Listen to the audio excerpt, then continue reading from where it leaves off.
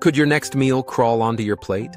Imagine a world where the crunch on your plate comes not from chips, but from roasted crickets or mealworm snacks.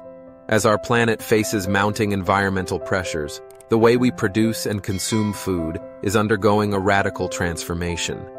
Insects, long enjoyed in many cultures, are now being hailed as the sustainable superfood of the future.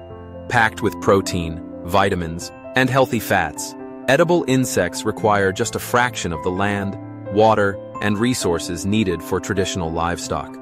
Innovative companies are already crafting familiar favorites, like burgers and protein bars, using cricket flour and mealworm blends.